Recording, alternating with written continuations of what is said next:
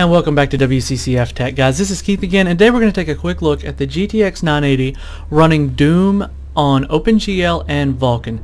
Now, I just want to make it very clear as we're looking at the settings that we're using here for this benchmark that the game-ready drivers are not out for the Doom Vulkan patch, but a lot of people are wanting to see the current results, so we're going to go ahead and do that.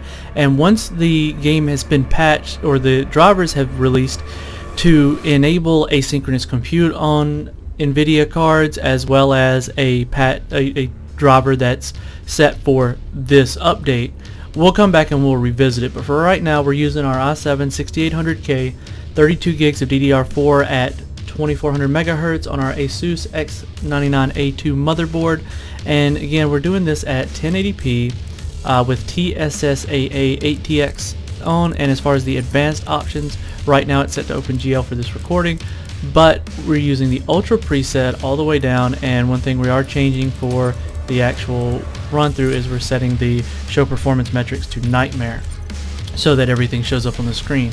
Now remember, again, this isn't the game ready drivers, these are the current drivers, which will be listed in the description below. Alright guys, let's jump into it.